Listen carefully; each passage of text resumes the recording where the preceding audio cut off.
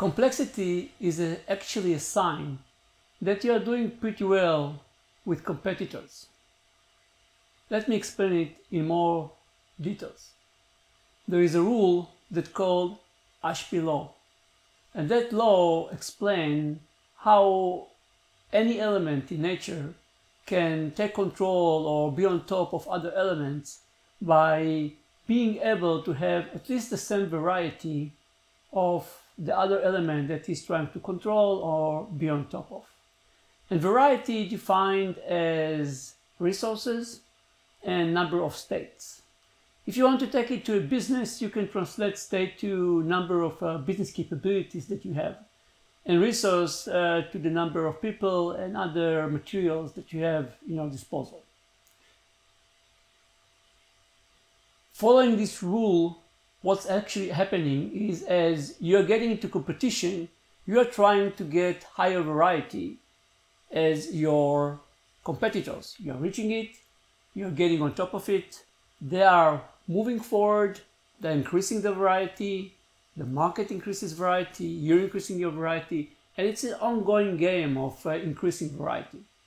Now, every time the variety changes, something happened, and the byproduct of it is actually complexity. So complexity is actually unpredictability of a system due to the number of diverse, autonomous, but tightly interconnected elements in the system. It could be people, usually people, it could be groups, it could be any other element that create or compose an organization.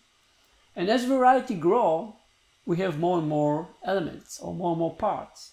And more of them are autonomous and diverse and interconnected. So as a result, complexity grows as well. And those two are kind of yin and yang. They both needed and they both complementary one each other, and you can't actually kill another without impacting the other one. So if you try to reduce complexity, if it's possible, let's say, then you're going to impact variety and you're going to be impacted in the competition that you have. If you're going to increase variety, you're obviously going to increase complexity. So you need to understand the interconnectivity between those two, and the best advice is to start to get a little bit deeper into the understanding of what is complexity, what drives complexity, how complexity works, and much more important than everything, what makes other organizations or other systems very successful in complex environment, because you definitely want to reach the same. That's all. I hope that it will help.